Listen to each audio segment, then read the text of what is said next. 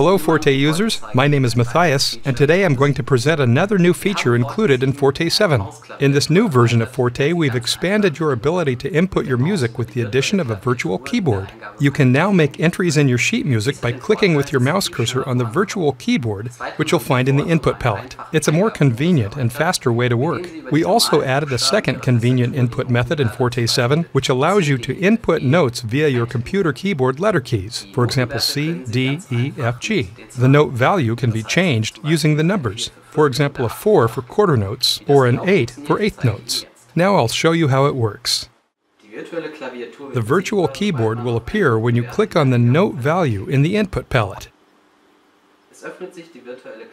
By clicking on the virtual keyboard, the selected note will be inserted into your score.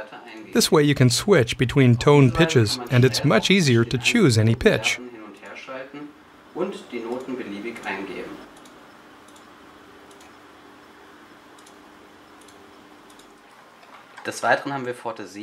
In addition, FORTE 7 has a new easy keyboard entry, which is usable parallel to the mouse input. When you press the C button, the note C will be inserted into your score. You can change the note value with the numbers on your keyboard accordingly.